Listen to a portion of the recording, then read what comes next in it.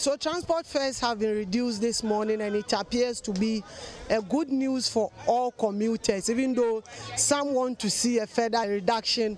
Drivers have complied, but they have a concern. They also want to see a reduction of the prices of goods and services in the coming days. At the time, I know they agree with the president, the way they put pressure for our head inside, you know.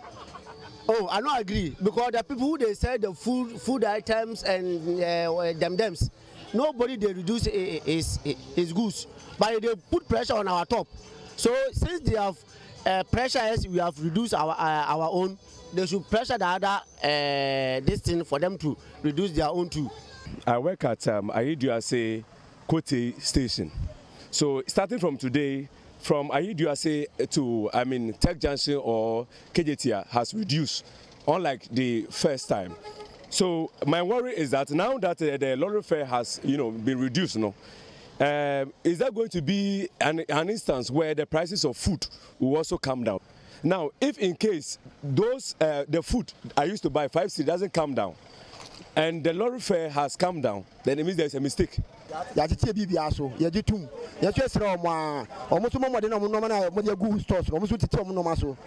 black food 50 cities, 30 cities.